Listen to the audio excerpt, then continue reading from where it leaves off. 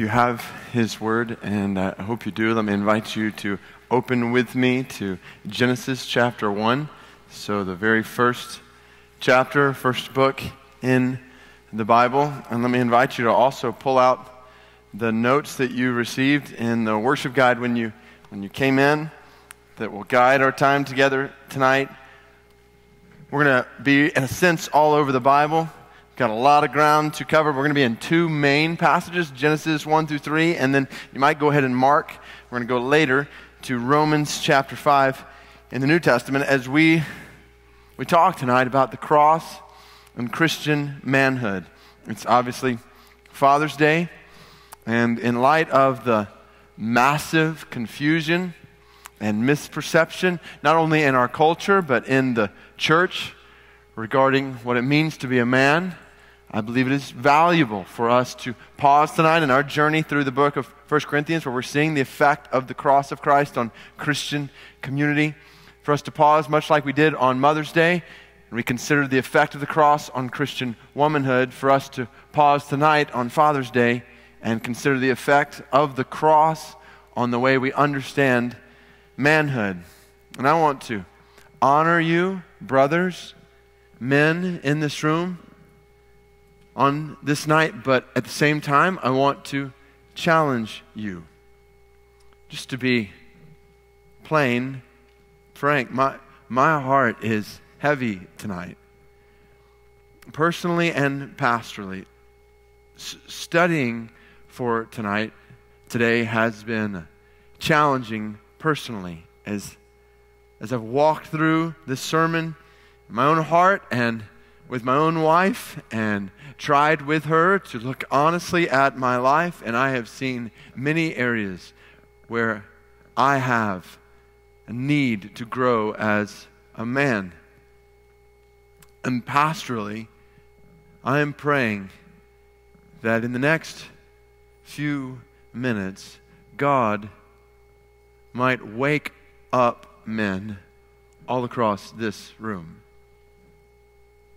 to see just how skewed our understanding of manhood is in our culture.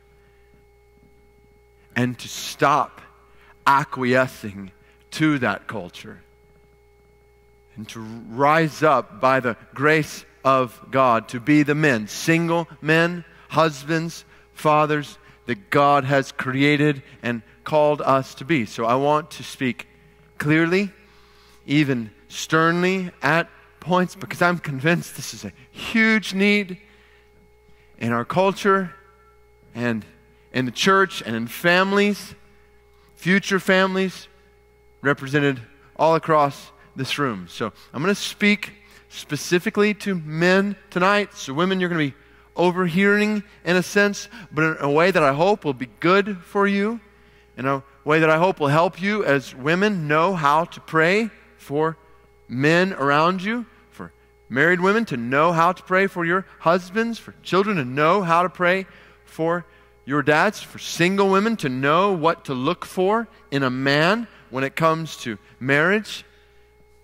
I would even say for women who have, I know all across this room, been hurt by men in various ways in your life. My hope is, especially where we end, that you will find healing tonight for your heart when it comes to hurt that you've experienced from men in your life, or even are experiencing now from men in your life.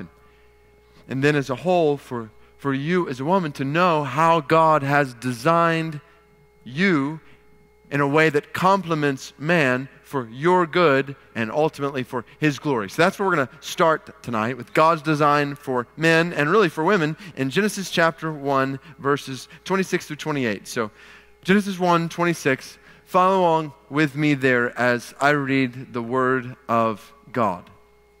Genesis 1, 26. Then God said, "Let us make man in our image, after our likeness. And let them have dominion over the fish of the sea, and over the birds of the heavens, and over the livestock, and over all the earth, and over every creeping thing that creeps on the earth." So God created man in His own image. In the image of God He created him. Male and female, he created them. And God blessed them. And God said to them, be fruitful and multiply and fill the earth and subdue it, and have dominion over the fish of the sea, and over the birds of the heavens, and over every living thing that moves on the earth. All right, so let's stop there. What do we learn here about God's design for men and women in this first chapter of the Bible? Well, first and foremost, and this is in your notes, clearly, God created men and women with equal dignity. So in verse 26, God creates man and woman in his image, both of them, with equal value before him, equal dignity before each other.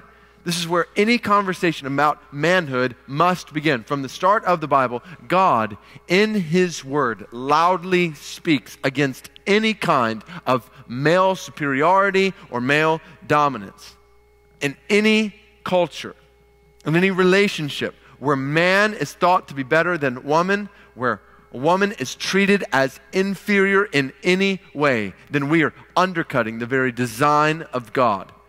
For all of eternity, no sex, man or woman, is inferior or superior, greater than the other. We all have equal dignity before God.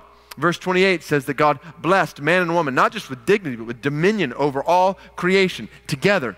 A truth that's echoed in Psalm chapter 8, verse 3 through 8. It talks about how God has crowned us as men and women with glory and honor over and above everything else in all creation. So God created man and woman both with great dignity, with equal dignity before each other, value before him. At the same time, truth number 2, God created men and women with different roles. And this is where we come to Genesis chapter 2. So look at the next chapter in the Bible, which is a parallel account of the creation of man, but it gets into more specifics about how God created man and woman. So go to Genesis chapter 2, verse 15. And I want you to listen here for try to see the distinct reasoning behind the creation of woman and the subsequent roles that God gives to man and woman as he creates them. Look at verse 15. Chapter 2, the Lord God took the man and put him in the Garden of Eden to work it and keep it. And the Lord God commanded the man, saying, you may surely eat of every tree of the garden, but of the tree of the knowledge of good and evil you shall not eat, for in the day that you eat of it, you will surely die. Then the Lord God said, it is not good that the man should be alone. I will make him a helper fit for him. Now out of the ground the Lord God had formed every beast of the field and every bird of the heavens, and brought him to the man to see what he would call them. And whatever the man called every living creature, that was its name. The man gave names to all livestock, and to the birds of the heavens, and to every beast of the field. But for Adam there was not found a helper fit for him. So the Lord God caused a deep sleep to fall upon the man. And while he slept, took one of his ribs, and closed up its place with flesh. And the rib that the Lord God had taken from the man, he made into a woman, and brought her to the man. Then the man said, this at last is bone of my bones and flesh of my flesh. She shall be called woman, because she was taken out of man. Okay, so see the picture here. Notice that God didn't just immediately create woman right after he created man. Instead, God parades all these animals before man for him to name them. What's the point of that? Well, it's not just to tell us about how animals were named. The whole point here is to show us that man was alone, that there was no one like him. He's looking at all these animals, he's considering names that match their natures, and as he sees them all, he comes to the conclusion, there's no one who shares the same nature as me. So he takes a nap, and God performs the first surgical operation. While he's sleeping, God takes one of his ribs. Now remember, man was formed from dust. God obviously could have created woman in the exact same way, but he doesn't. Instead, God takes part of Adam's side, not from his head, his feet, from his side, next to where his heart is, a picture of how a woman would be in the deepest sense of the word, his partner. Literally, as the text says, his helper, verse 18, God intentionally forms a helper fit for man. And so then, there she stands, formed by God, like man, but different from man. And so then God touches the man, wakes him up, and says, you have one more creature to name. Adam opens his eyes, and needless to say, he is thrilled. The first words ever recorded of human speaking. And it's poetry. It's like song. It's like he's going nuts singing, yes, this at last is bone of my bones and flesh of my flesh. She shall be called woe man, because she was taken out of man. Now, obviously, man and woman created in this way to complement one another physically in a way that they would multiply together throughout the earth. So we're not going to go into a birds and bees explanation here, but I hope this is obvious. Man and woman physically created to complement one another. But this complementary relationship doesn't stop with just physical characteristics. There's also a relational complementarity here. Look at it. And realize as we're diving into this, this is a truth from the beginning of the Bible that is being denied, disregarded, twisted today into all kinds of ideas and caricatures that are not the design of God. And ultimately, this complementary relationship between man and woman in so many ways in our culture is being ignored, even by many in the church. So just realize when we're diving into this from the beginning of the Bible is taking us against the grain of political correctness in our day from the start. But if we will listen to what the Bible is saying, we will see a beauty in this relationship between men and women that we are so missing in our culture today. So follow this here in Genesis 2, then reflected all over the Bible. Man was created to be the head. To be the head. Now, as soon as I use that word, I want to be clear how I'm using it, how the Bible uses it. This is the exact language the Bible uses later in this book that we're studying. We're going to get to 1 Corinthians chapter 11, verse 3. Paul says there, he looks back to Genesis 2 and he says, I want you to understand that the head of every man is Christ, the head of wife is her husband, and the head of Christ is God. So the Bible teaches that the head of a wife is her husband. Ephesians 5:23, which is a verse we'll look at in a little bit, says the husband is the head of the wife, even as Christ is head of the church. And when the Bible uses this term head, it's referring to a leadership role. Again, this is not male domination. This is not greater dignity. That would go completely against God's design. We're talking here about role.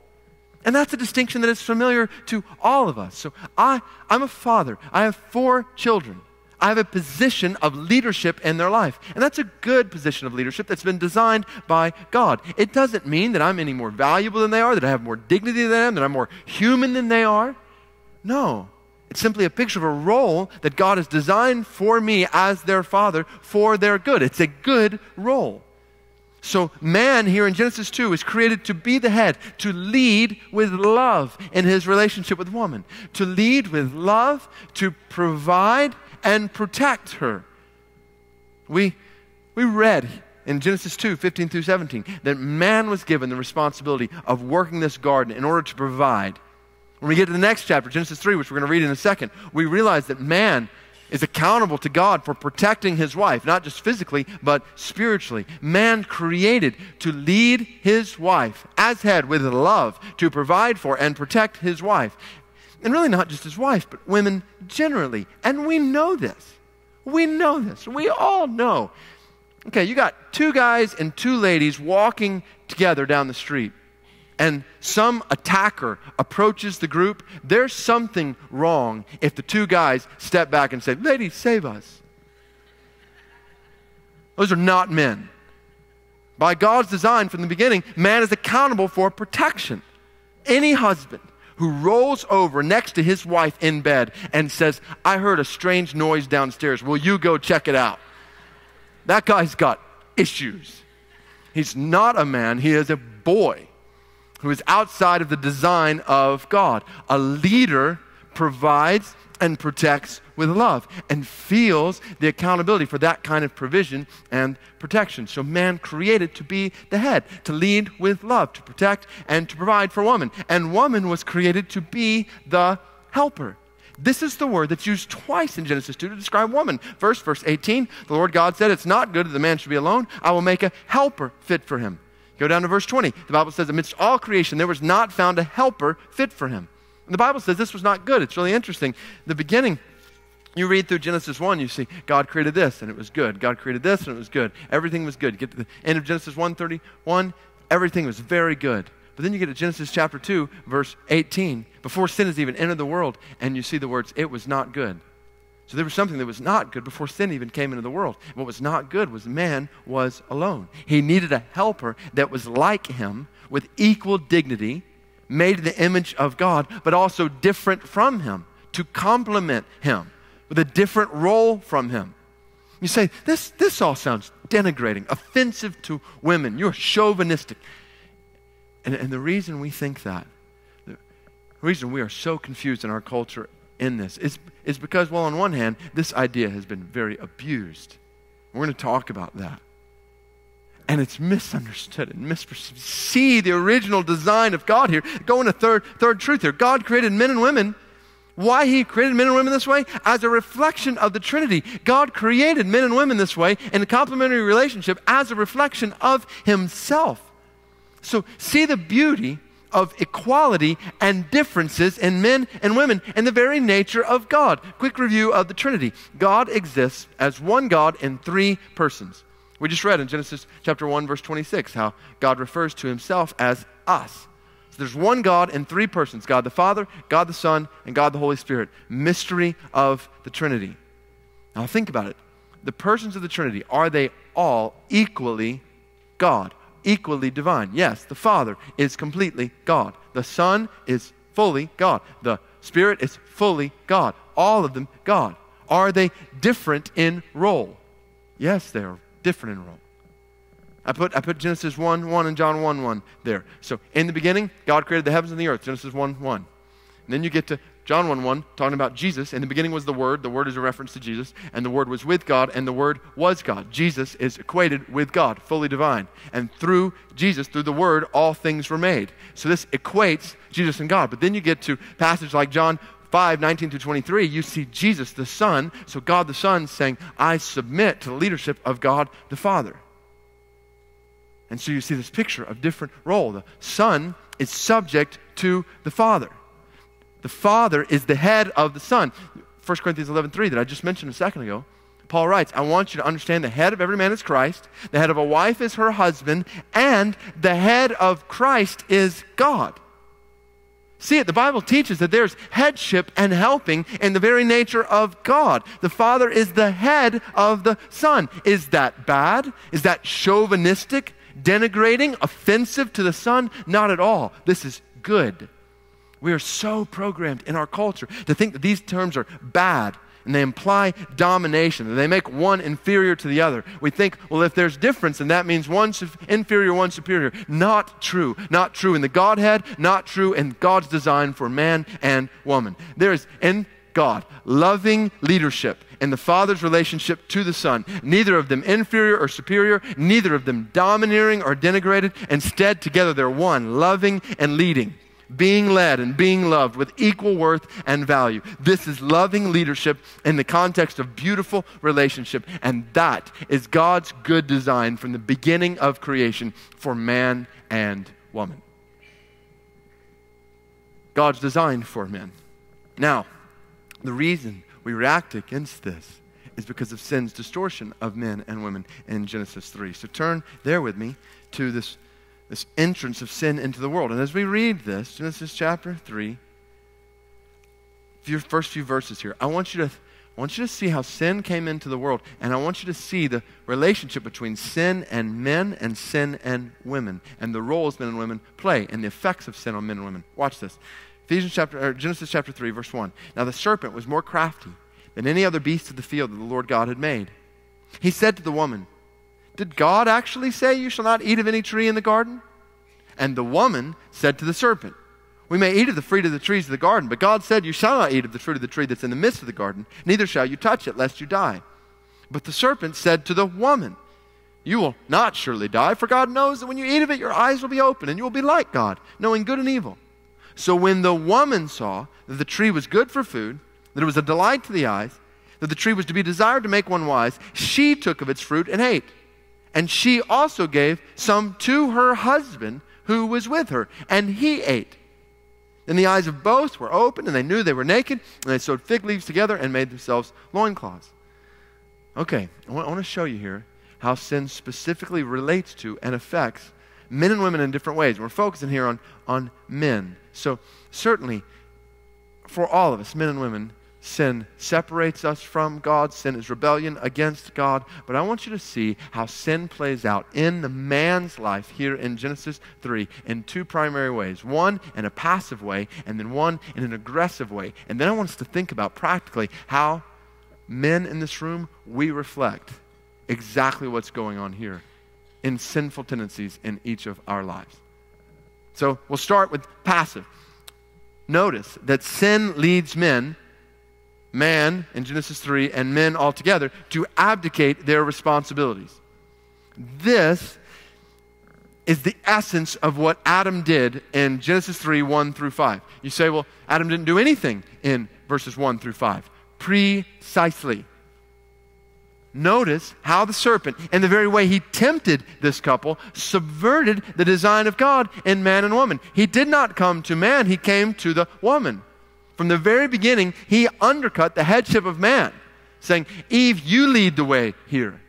And Adam, from all we can tell, was standing right beside her while Eve led out. You realize why this is so important when you get down to Genesis 3, verse 17, and God is disciplining man for his sin. Listen to what he says. He says, Adam, because you have listened to the voice of your wife. Notice this. Adam called out by God, yes, for eating the fruit, but even before that, for listening instead of leading, for ignoring the command that, if you remember, we read Genesis 2:17, the man was given. God gave the man this command not to eat fruit from this tree before the woman was even formed.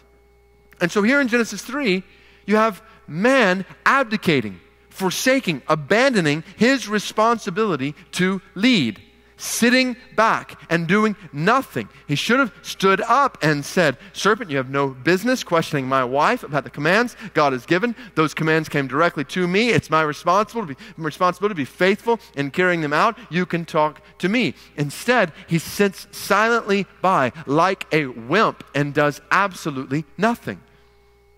So that's one distortion of manhood here. Man sitting back and abdicating his responsibility to lead. But then, I want you to go ahead and jump down in your notes here, see the other side of the picture, then we'll think about how this plays out practically. The other distortion of man in Genesis 3 that we see is sin, in an aggressive way, leads men to abuse their authority. You look down in Genesis 3:16, after sin enters the world, God says to Eve, I will surely multiply your pain in childbearing. In pain you shall bring forth children. Your desire shall be for your husband, and he shall rule over you. Now, this is obviously part of the curse of sin and its effect on woman, but I want you to notice how it relates to man. Because that word for rule there is not to lead in a good way, but to assert authority by power or force. It's a word that's oftentimes used in the Old Testament to describe oppression. And the whole picture is that Adam, in his distorted manhood, would rule, would lead with a harshness and a forcefulness that was not the design of God. This is where you then cross the spectrum, swing the pendulum to the other side of man's sinfulness. Here, man is not abdicating his responsibility to lead, but he's abusing his authority as a leader. Man rises up and says, okay, I'm not going to be a wimp in this relationship. I'm going to dominate this relationship. This is why I was careful earlier to say headship is not the same as domination. Headship in Genesis 2 was good, but in Genesis 3, as a result of sin, headship becomes domination and force, a selfish abuse of authority. Men seeking to control and abuse their position of leadership in their relationship with women. Now, you step back and you think about it. We see both of these pictures today all across not just our culture, but across the church and in this room, men. We reflect both of these sinful distortions of God's design. So what I've done is I put in your notes just some practical pictures of the way this plays out in different men. I was driving back last week late one night from out of town and trying to stay awake and listening to a sermon from Mark Driscoll on men and marriage, and that will help you stay awake, listening to a sermon from Mark Driscoll. But he helped point out some practical pictures of distortions of manhood, and it got me thinking. And so I wrote down what you got in your notes there are 10 pictures, portraits of different men different ways just to help us get some practical handles on the way these sinful tendencies play out in our lives. And I want to share them with you. And men, as I do, I want to challenge you to put your pride aside for a moment and honestly ask the question, how are these sinful tendencies playing out in your life? So we'll start with the passive effects of sin on men. So ways that men abdicate their responsibilities before God. Let me give you some examples. We'll start with won't grow up Walter. So this is the guy in this room who lives in perpetual adolescence. He's in his 20s, 30s, maybe even in his 40s. And the main reason he's not taken a wife is because he has no idea where he would take her. He lacks direction, vision. His life revolves around him and what he wants to do, but he's still figuring out what he wants to do. He's 8 years into his undergraduate studies, and he works part-time because it stresses him out. He leans on his mom to help him pay the bills. He's a nice guy who meets with people and has coffee. He's always looking for a mentor, but even when he gets one, he doesn't do what the mentor says because the reality is he's not ready to take responsibility. He just wants to find himself, but he won't take responsibility for himself or others. So he plays video games like a little boy. Or maybe it's some other hobby that's more important to him than the mission for which God has created him. He's abdicating the responsibility that God has given him as a man, not only for himself, but for a wife and children, because he just won't grow up. Or then there's absent from reality Andy.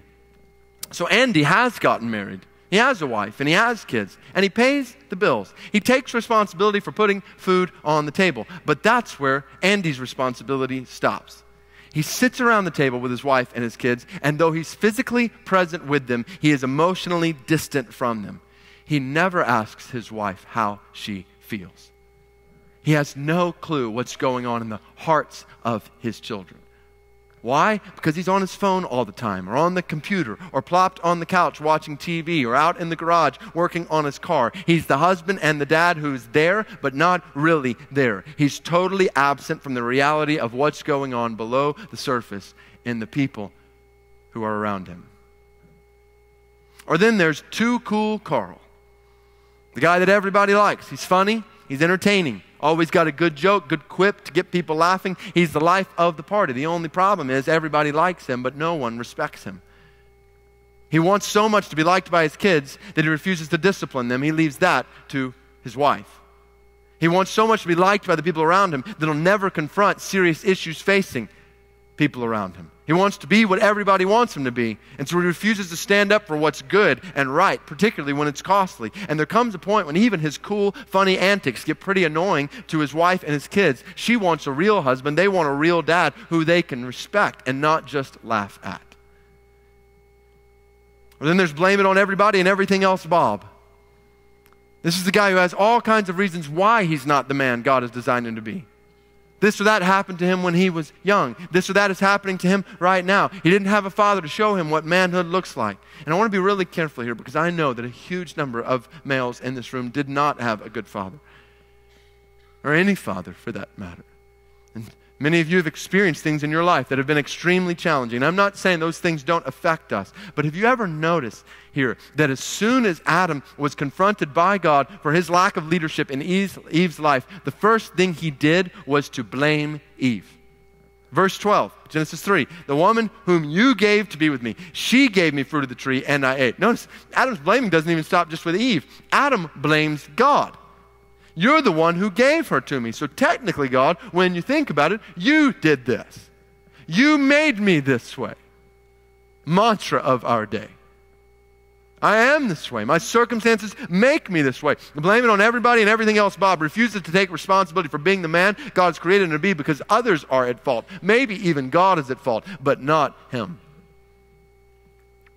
And then there's rest in retirement run. Notice in Genesis chapter 2, verse 15, that God created men with the specific purpose of working in the garden. Man was created to work. Work is not a product of the fall. Toil and trouble in work are a product of the fall, but not work itself. Work is a good thing that God created men to do. Yet you look in our skewed culture today, what is the goal held up for every man? retire from work as soon as possible. And so you've got all kinds of men who are living for the day when they don't have to work anymore, when they can just rest and relax and do what they want to do apart from work. And other men who are doing exactly that, who've retired and are coasting this thing out. Christian men resting and relaxing until heaven finally comes, when it's unbiblical. Retirement, perpetual rest from work is unbiblical. Now, I'm not talking about those who have physical limitations from certain types of work. I'm not talking about those who technically retire, but retirement for them means that now they're free to work in all kinds of ways in the world for the glory of God without needing a salary. What a great thing that is. But our goal, men, is not to be free from work. That misses the whole point of what we were created for as men, and it abdicates one of our primary responsibilities before God. And yet it's what our culture encourages at every turn. So these are some of the passive pictures of manhood we see in us and around us. Maybe some fit these profiles exactly. Maybe there are parts of them that we tend toward. Or maybe you're thinking, oh, okay, I'm free from all those. Well, then we swing the pendulum to the other side. Aggressive, selfish abuse of authority. So think about tough guy Tom. This is the guy who thinks that to be a man is to do the opposite of what women do. So women hug and kiss their kids. So this guy doesn't hug and kiss his kids. Women say, I love you. So this guy never says, I love you. This guy's tough. He thinks he doesn't show emotions, when the reality is the only emotion his wife and kids see is that he's distant from them and domineering over them. He barks orders at them. Maybe even he abuses them emotionally, verbally, physically. What kind of coward of a man asserts his manhood by hurting women and children? Tough guy Tom thinks that being a man means being in charge wherever he is, whether it's at home, at work, in the church. He can't submit to authority because he is the authority. Nobody tells him what to do because he's a man. The reality is he's an insecure little boy who tries to cover up his insecurity by being stronger than the next guy, tougher than the next guy, louder than the next guy. That's success for tough guy Tom. Then there's get what I want Gary, whose aggression leads him to please himself no matter what it costs others. He's the single guy who preys on single girls and charms them emotionally to get whatever he wants from them physically. He's like scores of males across this room who get their kicks downloading pictures and videos of women or men. He thinks he's a man, but he's a boy who can only find pleasure with himself in his room alone with a phone or computer screen. Or maybe he acts on his impulses with somebody else, leaving his wife and his kids behind because he doesn't care about anybody but himself. He's get what I want Gary. He leads for one thing, whatever works best for him. Or then there's living for what won't last Larry. This is the guy who's not sitting back in laziness. He's working hard. But that's just where the problem comes in. He works so hard that he defines himself by what he does, how well he does it, the success and status he attains in doing it. He makes money. He gets possessions. He acquires positions. And he thinks that's what matters. He doesn't realize that in the end, it's all going to burn up. It's not going to matter how much money he made, what position he acquired. He's run after all these things that the world has said are most important, but in the end, he's going to have nothing eternally to show for it. And the sad thing is, he thinks that's the best way to lead and love his kids. So he gives them what they want, and he spends time with them. The only problem is, as he spends time with them, he's teaching them to do what he's done, run after the things of this world. So living for what won't last Larry runs his kids all over town, playing football, baseball, basketball, soccer, golf, hours and hours and hours on end, talking sports, practicing sports, other hobbies. And it's not that those things are bad in and of themselves. What's bad is that he's never spent hours teaching them what matters, like how to know God, and how to read and study His Word, and how to pray, and how to share the gospel and fulfill the purpose for which we're on the planet. He's never spent hours teaching his sons and daughters to grow as men and women of God. He neglects those things. And in the end, he leads his children and his wife to bank their lives on what doesn't matter. And his family one day is going to end up with all the things that Larry said are most important burning up, and they're going to be left with nothing in their hands, and it will be because of him. a selfish abuse of his leadership that his kids will pay for in their lives, now and in eternity. And then there's can't put work down Dan, who knows he's created to work, but has forgotten that there are other things in life besides work. His work controls him. He can't get away from it. He has no boundaries. His phone is always on. He's always checking his emails. He's always finishing up just one more thing, but there's just one more things that just keep coming. Other people set his agenda because he's not man enough to set an agenda himself. He prioritizes what other people want him to do over uninterrupted, uninhibited time with his wife and his kids. Because he can't say no to things that don't matter in his work, he inevitably says no to people that do matter in his life. And finally, there's put a good face on it, Frank. And this guy just sums it up, because regardless of what his issues are, regardless of the weaknesses that there are in his marriage or with his kids and his home and his life, more than anything else, he just wants to cover it up. He just wants to move on from this sermon as soon as possible.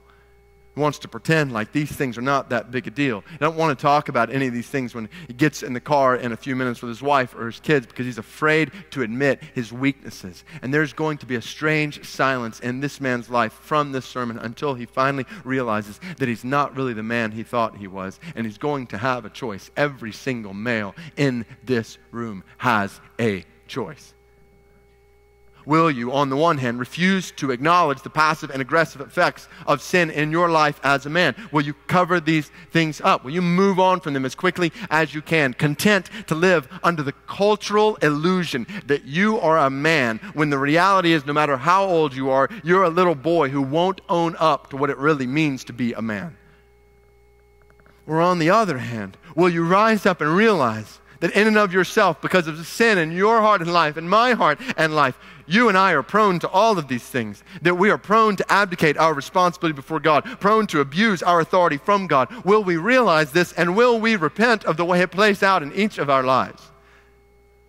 Will you humbly come before the God who made you and admit that apart from His grace, you will never be the man He has created you to be? Will you go to your wife and your kids tonight, tomorrow, sometime soon, to the people you know best, and say to them, where do I need to grow? Which of these is me? And you humbly listen and you humbly respond, because you know you need the grace of God in your life as a man. This is the place that I pray God will bring men all across this room to tonight.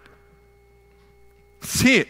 Christ-like devotion in men. Christ and manhood. So right in the middle of this chapter, that's manhood marred by sin in Genesis 3. In the middle, Genesis 3:15, God promises to send a man from the line of woman who would crush the adversary in the world. Genesis 3:15, I will put enmity between you and the woman, and between your offspring and her offspring. He shall bruise your head. He, a man, is going to bruise your head, and you shall bruise his heel. That's a promise that God is going to send a man born of woman to defeat sin, to defeat Satan, to conquer the effects of sin, and to redeem every man and woman who trusts in Him. So right after the first sin of the first man in the world, we have a promise that another man is coming. And the good news of the gospel is that man has come. And His name is Jesus. And Jesus perfectly models true manhood. He is the man that we are all supposed to be like. But not only is he this ideal out here that we got to strive to attain, no, not only does He perfectly model true manhood, but He mercifully saves us from our sin and from ourselves. He dies on the cross to pay the price for our sins as men against God, for all of our abdication of responsibility, all of our abuse of authority. Jesus takes the payment for our sin to free us from our sin on the cross, so that when we confess our need for His grace, confess Him as Savior and Lord, turn from our sin and ourselves, trust in Him as Savior and Lord, He will free us from the bondage that sin has on our hearts as men. And not just free us, Jesus personally then makes us into the men God created us to be. And this is where the cross comes in. So the cross and manhood. You maybe have marked Romans chapter 5. If not, turn over to Romans 5 with me. This is where I want to make the connection between what we just read in Genesis 3:15 and Genesis 1 through 3 really, and Romans chapter 5. So in verse 12 of Romans chapter 5, we see a contrast the New Testament between Adam, the first man, and Christ, the new man. And then the term man here in Genesis and Romans chapter 5 is used to describe generically all men and women together. But I want you to think about manhood, and specifically men, as we read through this passage and see the connection. Romans chapter 5, verse 12. Therefore, just as sin came into the world through one man, and death through sin, and so death spread to all men, because all sinned. For sin indeed was in the world before the law was given, but sin is not counted where there's no law. Yet death reigned from Adam to Moses, even over those whose sinning was not like the transgression of Adam, who was a type of the one who was to come. But the free gift is not like the trespass. For if many died through one man's trespass, how much more of the grace of God and the free gift by the grace of that one man, Jesus Christ, abounded for many.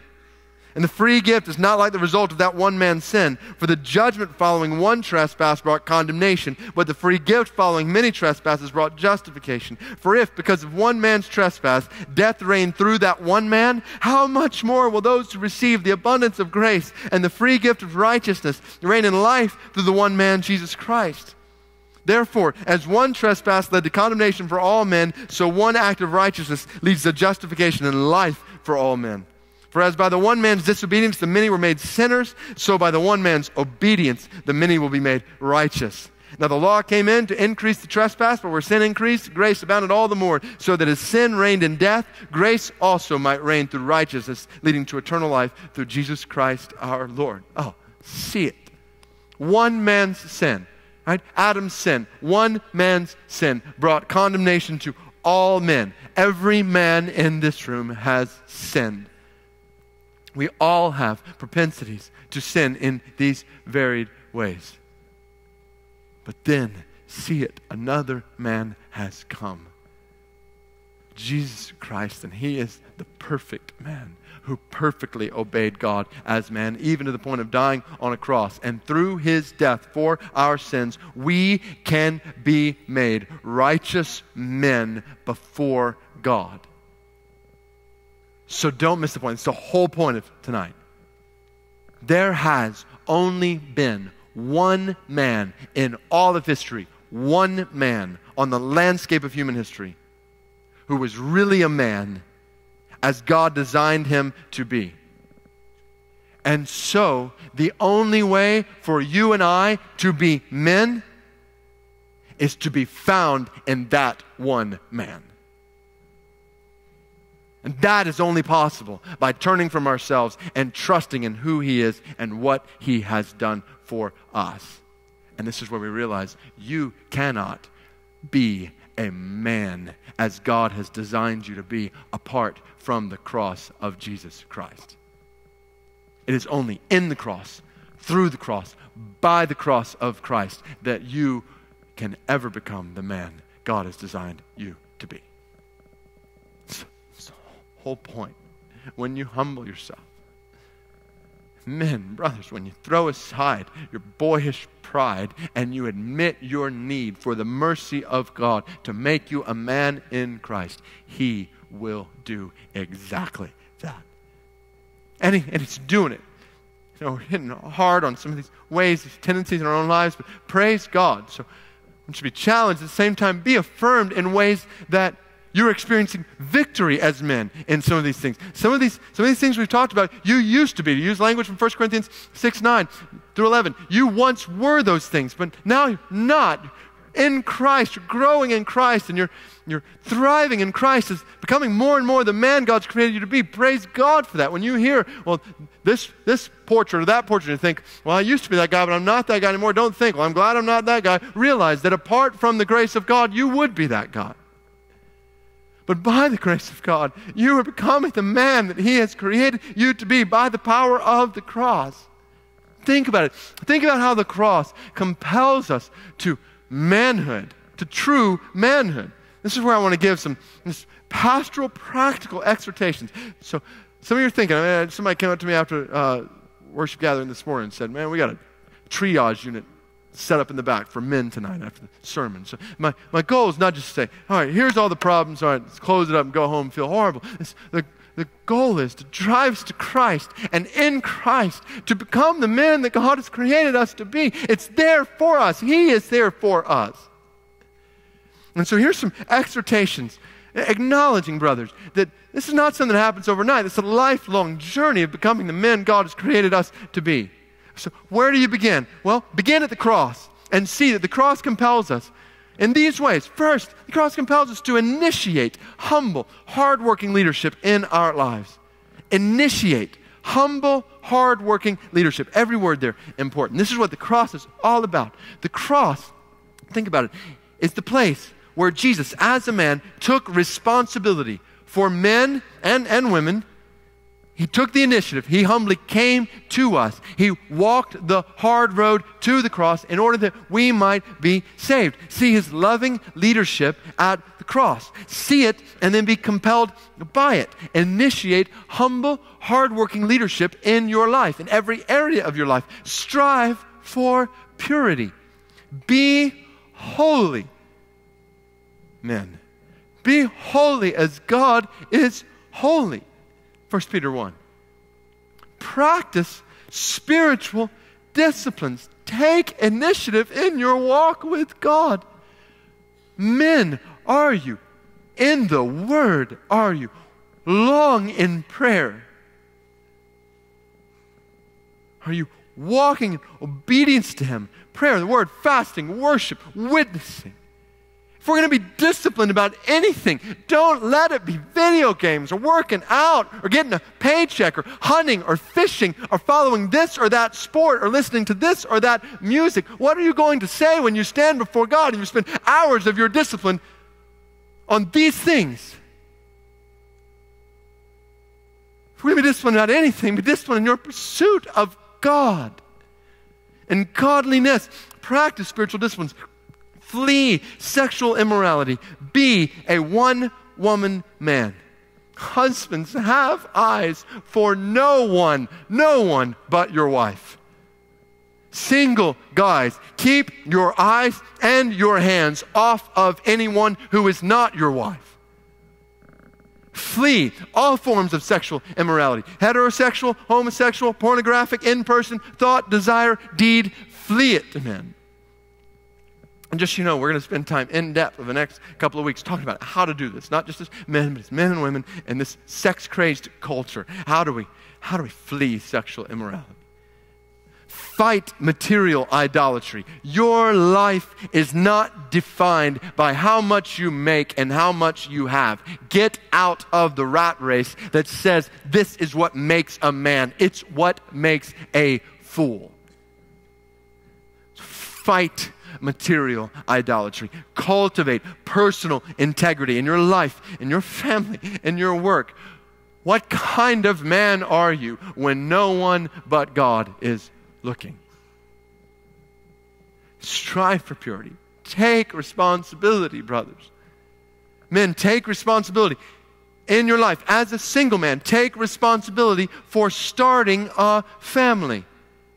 Now, caveat here, we're going to talk more about singleness in a few weeks. When we get to 1 Corinthians 7, we're going to see in Scripture the value of singleness, a goodness in singleness for the glory of God, for those whom God calls to that. At the same time, and I'm speaking to men specifically here, if there's going to be any marriage in the world, which by the way is a really good thing, by God's design, marriage is going to happen because you as single men take responsibility for starting families. Single guys, this is your responsibility. You don't wait for some girl to ask you out. It is your responsibility to lead. And if she rejects you, it is your responsibility to make it as easy as possible for her to reject you. Don't make that hard on her. You humbly bow out. So single brothers, figure out where you're going, take responsibility for getting there, and take responsibility for taking someone with you there. Genesis 2:24, for this reason a man will leave his father and mother and hold fast to a wife. So take responsibility for starting a family, and take responsibility, men, for shepherding a family. As husbands and fathers in every way. spiritually, emotionally, intellectually, physically, relationally. I'm thinking here, Mark 12, Matthew 22, love the Lord your God with all your heart and soul and mind and strength, and love your neighbor as yourself. So take responsibility for leading, shepherding your family to do those things. Husbands, dads, you are the shepherds in your family, responsible before God for your family's spiritual, emotional, intellectual, physical, relational state. So spiritually, men, husbands, is your wife flourishing in her relationship with Christ? You say, well, I'm not sure. We don't really talk about that. Or, well, that's between her and God. No, this is your responsibility before God. To shepherd her, to flourish in her relationship with Christ. Are your children flourishing in their relationships with Christ? So I'm just kind of leaving that to them. It's the worst thing a dad could say when he has been entrusted with the responsibility, the privilege, and the opportunity to shepherd children to know God and love God. People say, well, I pay for Christian school, I take my kids to church, I've done my Christian duty. If that's all you've done, you are abdicating your responsibility. It is your responsibility to teach your kids to pray, to show your kids how to study the Bible, to show your kids how to share their faith. This is your job to shepherd them. People say, I don't know where to start. Well, start by praying with your wife. Start by praying with your kids. Read the Bible with them. Talk about God with them. If you haven't already, then lead your family to become a member, committed member of a church where they and you can grow and help others grow in Christ. Shepherd your family spiritually, emotionally. Your wife wants you to know her. And she wants to know you. Which we know requires more than just sitting in the same room with her or sleeping in the same bed with her. This requires work, initiative, sitting down with your wife and asking her how she feels. What is the state of your wife's heart? How can you best serve her heart? Take the initiative. Don't wait for her to come to you. Your wife should not come. Our wife should not come to us and say, there's some problems in my life or in marriage that we need to talk about. We need to be starting those conversations. Initiating, preventing. Turn off the TV. Stop hiding on the ball field or behind your work and ask your wife how you can love her better. It's your responsibility. And she'll love you for it. Physically, I'll go ahead and jump there and just make the connection here. This is where I was sitting down with my wife and asking that question, Heather, how can I love, serve you better? And about a year and a half ago, when I was asking her that question, one night she looked at me and she said immediately, she said, you can take better care of yourself physically. Because if you don't make some changes, you're not going to be around very long to love me or serve me and your kids. She said, you eat horrible, you don't exercise, and you don't sleep. And I realized that these things were displaying not only a lack of honor for my God, but love for my wife and my children. So I started making changes in the way I eat and exercising and creating some boundaries so I wasn't staying up all night, sometimes multiple times a week. And brothers, I want to exhort you to take responsibility physically for your life and your family. Some of you, with the way you eat, with the way you don't exercise, obviously we know that none of us, not even the healthiest among us, is guaranteed tomorrow. But the reality is you are a steward of the body you have been given, and you owe it to your wife and your children to steward that body well, if not for your good, at least for their good. To take responsibility in the same way for the physical health of your family, that together you might love the Lord with all your strength and honor God as temples of the Holy Spirit. Intellectually, take responsibility for shepherding your family to know God, to love God with all their minds. Relationally, take responsibility for the social health of your family, for relationships within your family. Dads, show your sons what it looks like to love and serve a wife well. Show your daughters what it looks like to be loved and served by a husband well. In your family, beyond your family, show your family. Shepherd them to care about those in need and neighbors around you. You say, this takes a lot of time. How do you do this? This is where we realize we don't have time for all of our hobbies and our sports and our games and our shows that we thought we had time for, because we're actually giving our time now to things that matter, to people who actually matter. See it. This is what the cross compels us to do. Jesus took responsibility for our salvation, for leading us to the Father. So in him, we take responsibility for starting family, shepherding a family, leading family to the Father. Strive for purity. Take responsibility. Provide. 1 Timothy 5:8. If a man does not provide for the needs of his family, he has denied the faith and is worse than an unbeliever. 1 and 2 Thessalonians talk about men who don't work. Stay away from them, it says. Proverbs 6 talks about men who are lazy. Men, we work hard to provide because this is what we were created to do. Now, I want to be careful. This is not by any means saying that it's wrong for a woman to work outside the home in every circumstance. And it's not saying there aren't some rare circumstances where maybe because of a disability or disease, struggle that a brother has physically that keeps him from work, that he's no longer a man because he's not able to be the provider of for his home. The point is that even that man in that situation still feels an accountability for this and desires to provide and works to provide in any and every way he can. Provide, protect. All these verses that I've listed here in parentheses describe men protecting their families, in some cases leading out in battle. And that's the picture, not even just in a physical sense, but in a spiritual sense. We live in a spiritual world. We're involved in a spiritual war. So fight the battle, brothers, on all fronts, physically, spiritually, emotionally, intellectually, to protect others in your home, beyond your home. Honor women. 1 Peter chapter 3, verse 7. Likewise, husbands, live with your wives in an understanding way, showing honor to the woman, so that your prayers may not be hindered. You hear that? Honor women, men. For if you don't, God will not hear you. Men, you spend your life taking advantage of women in all kinds of ways, emotionally, sexually, whether it's your girlfriend or your wife or somebody online, you take advantage of his daughters and God will turn away from you. He will not hear from you. Honor women and train boys to be men. Dads, husbands, single men. Let's show boys what godly responsibility, humble initiative, hardworking leadership look like in action. Show them this is what the cross compels us to do. This is a huge need across our church. Scott was praying for this earlier. For older men in a Titus 2 type way, we need to take responsibility for showing younger men what this looks like. We know there is such a lack of models in our culture here. And we need to take these kinds of initiative in relationships with younger men. The cross compels us to initiate humble, hardworking leadership in our lives. And the cross compels us to show selfless, sacrificial love for our wives. So husbands, Ephesians 5, 22 through 33. Love your wives as Christ loved the church, husbands. Well, how did Christ love the church? He gave himself up for her. Give yourself up for her. Gentlemen, headship is not an opportunity for you to control your wife. It is a responsibility for you to die for your wife. Every day to die, to lift her up. The thought of headship in marriage should cause every man in this room to tremble.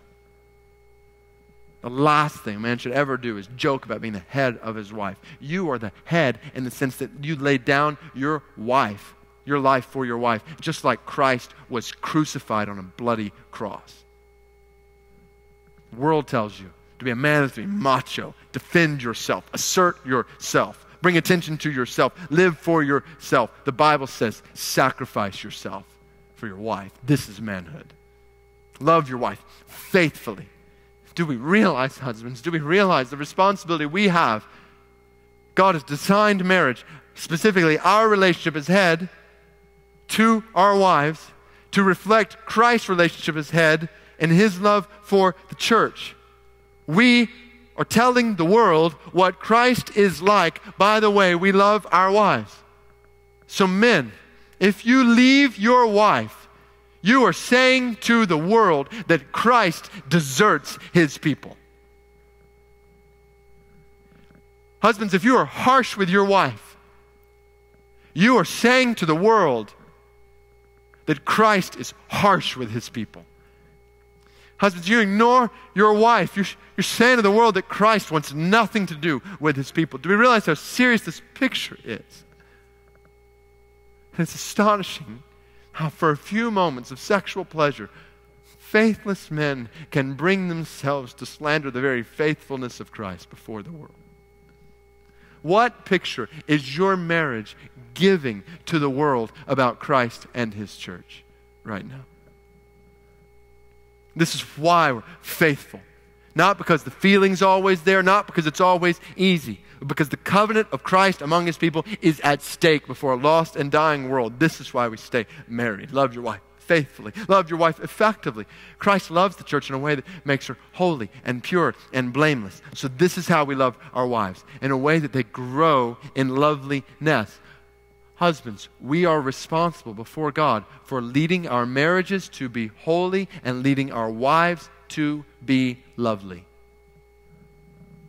How do we do that? By laying down our lives for them. That's what it means to be the head of family. Love your wife effectively. Love your wife carefully. Ephesians 5, he who loves his wife loves himself. For no one ever hated his own flesh, but nourishes it and cherishes it. I love this. Paul almost just appeals to our selfishness here, men. He's like, men, you know how much you care about yourself? Well, care about your wife that way. Nourish her. The language there is emotional, even evocative. Cherish her. The word literally means to keep her warm, to comfort her. Never be harsh with your wife. The Bible tells us to love our wives carefully because God knows that men in our sinfulness will take this headship thing and use it to debase them. And God says, never use your position as head in your family to debase your wife. Use it to treasure your wife, to serve her, love her carefully, and love your wife completely. The cross compels us to love our wives completely in a one flesh union with them. I know this a lot. We've covered a lot of ground tonight. We've seen, in a sense, just huge responsibilities that might feel just heaped upon men. The kind of responsibilities that we would be totally unable to carry out on our own. Some of you may be thinking, well, I can't do all this. I just can't do it. But if that's what you think, realize that is the point. That's the point. It's the point of the cross and Christian manhood. We cannot be the men God has created us to be on our own. We have tried that in our culture, and we have failed miserably. And not just in our culture, but in the church. And so, on this Father's Day, men, we find ourselves driven to the cross. Because the cross compels us to a desperate dependence on grace that only Christ can give. To be a man is to be found in Christ. We cannot be men apart from Him. So this is where tonight, men, all across this room, I want to call you in a fresh way, maybe for the first time for some of you, but universally call you to the cross of Christ, to see your sinful tendencies as a man, and to realize that apart from Christ, you will never be the man God has created you to be. Throw aside your pride tonight. Humble yourself before Him. Maybe for the first time, to turn from your sin and yourself and to trust in Jesus to save you from your sin. If you've never done that, I urge you, men, to do that tonight. Be forgiven of all your sin by Him, freed to become the man that He has designed you to be. If you have trusted in Him, Christian men, to leave behind the lies our culture has sold us, that we have bought regarding what it means to be a man, and to say, Jesus, I need you by your grace to make me into the man that you've designed for me to be.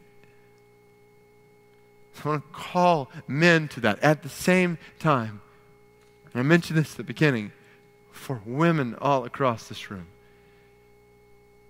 Thank you for overhearing this, first of all. I hope you know how better to pray for men around you. But whether you are single or married, when you think about the men around you, whether it's a husband or other men who surround you, you know that not one of us is perfect. And you know that there are sinful tendencies in our hearts.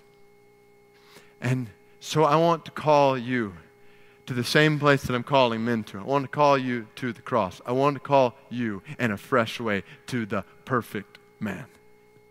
To put your faith and your hope and your trust in the perfect man. In Christ. Especially if you in your life have been hurt by these kinds of men that we've talked about. Abusive men, or men who have ignored you or abdicated their responsibility for you in all of these different ways, who are doing that even now maybe in your life. I want to urge you not to say, well, if I can just find the perfect guy, I want you to come, I want to invite you to come to the perfect man, Christ, and find in him the only man who will ultimately satisfy your soul. I invite you to come to the cross tonight where men find themselves. Let's find themselves there as women too. And let's rejoice in the grace that is available to all of us in him.